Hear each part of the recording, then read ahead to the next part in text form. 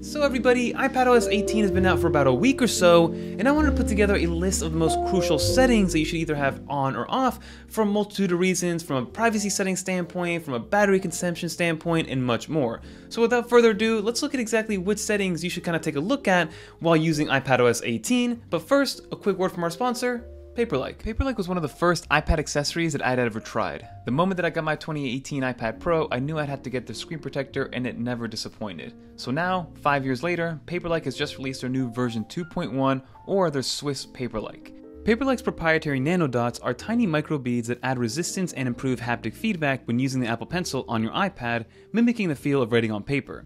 The new nano texture display on the 2024 iPad Pros does reduce glare but doesn't actually enhance the haptic feedback for the Apple Pencil, so for a paper-like feel and better Apple Pencil experience, Paperlike is still the best choice.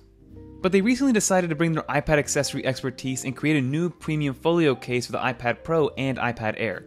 Their new charcoal folio case aims to bring users the look and feel of your favorite notebook, but for your iPad. My favorite part is how it actually connects via magnets instead of having a shell or a case to mount it. All you do is slap your iPad on the magnets to hold it sturdily in place. As you can see, my scientific shake test lets you know just how strong those magnets are.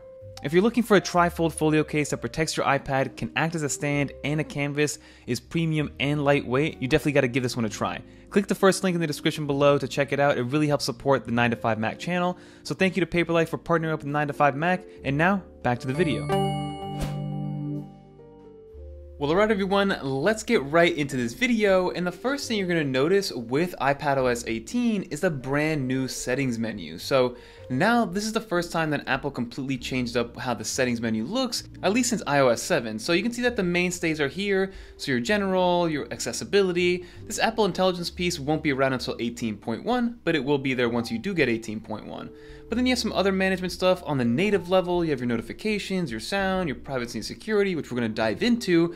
But then when it comes to individual applications, Apple actually moved it to a completely different section, which is in this app section down here. So if you tap on here, then it kind of acts almost like an app library, and this is where you manage all of your applications, both from a native first-party Apple, like an Apple Store, but then also all your third-party applications, like these bows and the countdowns and the deltas and things like that. So this is how you go on a per-app basis if you want to manage things from a settings menu perspective. And it is relatively easy to find everything. You can either search up here or search with these side buttons right here, or again, just scroll through.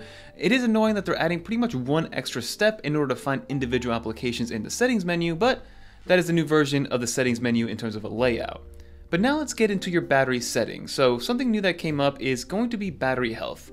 Now you get a bunch more information on the type of battery health that you have. It's a little bit more robust on the iOS side, but from the iPadOS side, you get a rating in terms of battery health, which is normal, the total maximum capacity. This is still a relatively new M4 iPad Pro, so having 100% is expected. You get your cycle count, and then you also have the 80% limit, which can be turned on. And the reason you would want to turn this on for longevity purposes is because you don't want to max out the battery every single time you charge it, similar to driving an EV, right? If you kind of max out your battery every single time, that kind of upper echelon, so that 90 to 100% starts to diminish, making your battery life that much worse over time. So turning this on is a great way to preserve battery life over a long period of time. Another awesome battery saving one is if you go into your iCloud over here, then go into personal information, and then go to communication preferences, you want to turn all of these off. This is both from a privacy and battery saving mode because it saves from a data standpoint, but also from a data collection standpoint. So turning these off in terms of receiving Apple emails, I don't want to have any of that. I turn off all these apps, music, TV, and more recommendations, so receive emails about all these different applications. And then finally, the Apple newsletter. I like to turn all this off because I don't care for it. If I want to look for it, I will look for it myself. Another big battery saving one, and also on the data privacy, and that's going to be a big focus when it comes to these types of settings, is going to be in the Wi-Fi settings, and then down here where it says ask to join networks. I like to keep it on to notify, but some people like to even keep it turned off because every single time you move locations and it starts to look for a Wi-Fi network, that is going to take a battery, and it opens up and makes you a little bit more susceptible to getting hacked from a Wi-Fi perspective. So for me, I like to keep it on notify, but for others, if you do want to really save battery, then turn it into off. The next thing I want to get to is App Store settings. So if we scroll down here and go into App Store settings, There's a few settings in here that you're going to want to turn off. So app downloads, app updates, and then finally in-app content. You're going to want to turn all these off to make sure that you're saving battery and making sure that you're not automatically installing free and paid app purchases on other devices, and making sure that they kind of stay separate. Now, if you want to have your app downloads kind of go and mimic what's going on in an iOS device and vice versa, you can turn that on. But again, I like to keep that off. And then finally, video auto playback. I like to turn this onto Wi-Fi only. So what this means is that when you go into the App Store and you start to look at some of the images that are on there, some of them do have videos, and if you have this turned on to Wi-Fi only, those videos will autoplay only if you're on Wi-Fi, or if you do have a data version of the iPad, you can turn it to on, but I like to either have it on Wi-Fi only or completely turned off to make sure I'm saving battery life and data consumption. Now, another setting that you're going to want to play with is going to happen inside of the sound settings. So if you go into sounds, there's a menu option that you're going to want to toggle off, and that's going to be this change with buttons. Now, what change with buttons means is that if you turn it on, that means if you want to turn down the volume of, let's say, your music on your iPad, it's going to also turn down the volume of your more important things that you want to have turned on, like your alarm clock and timers and things like that. So if you turn it off, that means if you're lowering and increasing the volume of, let's say, a media playback, like a YouTube video, or something like music, it will not affect the volume of, let's say, your alarm clock or a timer or any other kind of more important sound that doesn't have to rely on media. So make sure this is turned off so you aren't manipulating the volume on your alarm clock at the same time as you're changing the volume on your media playback. Now, another big one that came to iOS 18 and iPadOS 18, or a feature, is going to be screen sharing and screen control. But one thing that you're going to want to make sure that is turned off is going to be in notifications, and then there's going to be a new menu option called screen sharing. You're going to want to have this turned off, because if you are in a situation where maybe you are sharing your screen via FaceTime with somebody else, your notifications by default will be coming in. So make sure that you turn this off so that if you do get a notification when you are screen sharing, the other person that's viewing your screen via their device will not get that same notification, because last thing you want is to have a sensitive notification come in and have the other person see it when they're not supposed to be seeing it. Alright, another big one when it comes to data as well as battery consumption is going to be, again, in the privacy settings, and making sure that this tracking setting is either toggled on and off according to your personal preferences. So you can see that here, I have the main one toggled on, allow apps to request to track, because every time I open the app for the first time, it will ask me if I am allowed to track it. So you can see here that I have a few different applications that are turned off and a few that are turned on. I'm going to turn eBay off because I don't think eBay needs to request to track my information, but X is turned on. I'm going to leave that on because I like to get the recommendations that X gives me. So that is going to be one that you're going to have to go on an app-by-app basis, or you can just completely turn it off. And then to stay in here, if you scroll all the way down and go to Analytics and Improvements, you're going to want to come in here and turn off whichever one you see fit. Now, for the most part, I like to keep some of these turned on because I am in the beta program and I like to make sure that iPadOS gets better over time. But if you're somebody that just wants to have everything turned off to save battery life and, again, keep everything as private as possible, then by all means go through these and turn all these off because they will be good battery savers over a long period of time. Now, to continue on with the privacy and security settings, you're going to want to go into Apple advertising and make sure that personalized ads are turned off. Turning off personalized ads will limit Apple's ability to deliver relevant ads to you, but will not reduce the number of ads you receive. So again, it just goes down to what type of information Apple is collecting, and the less they get, the better in my opinion. Now, another setting that I want to make sure is turned on, because I personally think it does make my life easier, is going to be the Improve Search button. So help improve search by allowing Apple to store your Safari, Siri, Spotlight, Lookup, and image searches in the queries. The information collected is stored in a way that does not identify you and is used to improve search results, which I've actually noticed in Spotlight. Whenever I go into Spotlight search, it knows exactly what I'm about to search depending on time of day, depending on what app is open.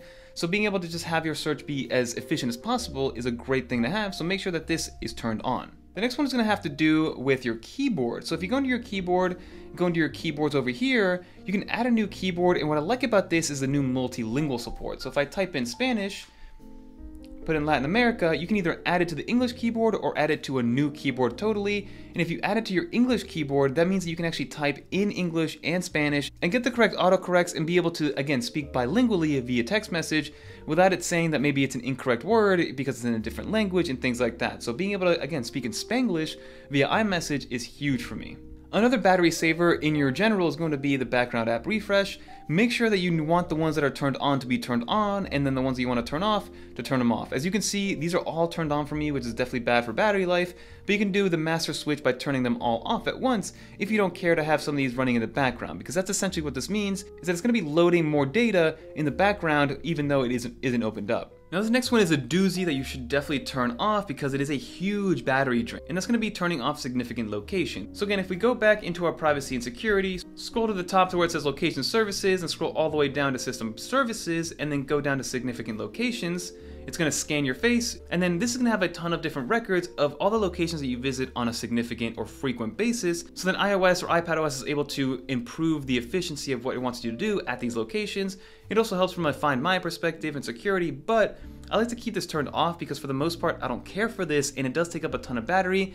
And as you can see, it's already collected 154 records in just a couple months' time. So again, if you don't want to be basically tracked everywhere you go, I recommend turning this off. So now let's get into some other elements of iPadOS 18 and some things that you should kind of change up and customize to make it easier for you. So the Photos application is a little bit hit or miss depending on who you ask. I've already gotten used to it because I've been using iPadOS 18 since WWDC. But if you do want to kind of go back or maybe reorganize some of these cards and collections, if you scroll all the way to the bottom, there is a Customize and Reorder button, which allows you to manage, reorder, and remove different cards in different sections of the Photos application. So if you want to move maybe the recent days down a little bit, if you want to move the albums all the way down to the bottom, you can see that in real time it's going to change for you to make it easy to navigate and make it a little bit more familiar.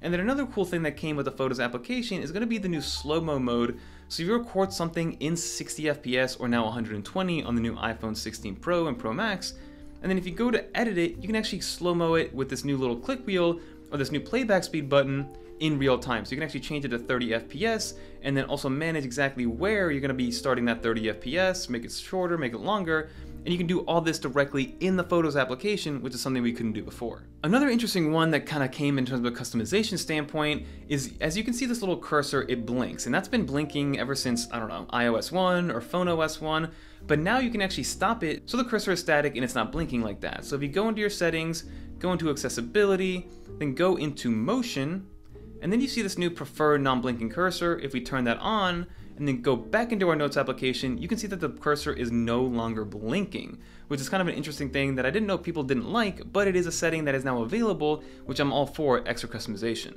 So a few more settings menu options that you want to get into, but this is going to be on a per app basis, is if you go into the apps and go to Safari, you're going to want to have this one turned on, and that's going to be down here in the settings of Safari, and that's going to be highlights. Make sure that's toggled on because it gives you a nice insight on a per web page basis. So here I have a story on 9 to 5 Mac, and if I click on this right here and go to Show Reader, you can actually summarize it and it'll give you a summary of exactly what Ben wrote, which is nice to see. So this kind of has to do probably with Apple Intelligence, but it is available with iPadOS 18 if you want to start trying that out. And now if we go back into our settings and then go to Wi-Fi and then go to this little I button for more information, you now have the ability to rotate your private Wi-Fi address if you want to make it a little bit more difficult to read your private Wi-Fi address. So here it says, a rotating private address reduces tracking by periodically changing this device's Wi-Fi address on this network. And then one more to get into before I talk about the AirPods Pro real quick is if you go down to accessibility and then go to audio visual, you can actually turn this on, which is add voice isolation. So if you go to, let's say, Apple TV and you're watching a TV show, I do recommend giving Bad Monkey a try, but if you go down here, you get this new button,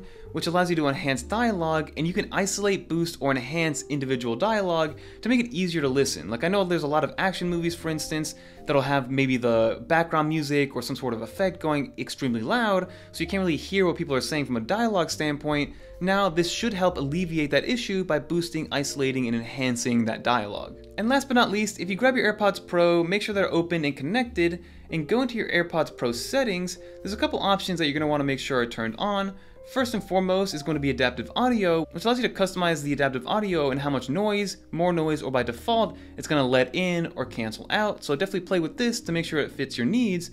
And then lastly, if you go down to head gestures, this is new with iPadOS 18. So being able to create head gestures to interact with your AirPods without having to, say Siri, or without having to click on the stalks, you can just nod your head yes, nod your head no, in order to decline, dismiss, accept, or reply a call or a text message. So those are the settings that I think are most crucial for you guys to try out with iPadOS 18. Let's finish up this video.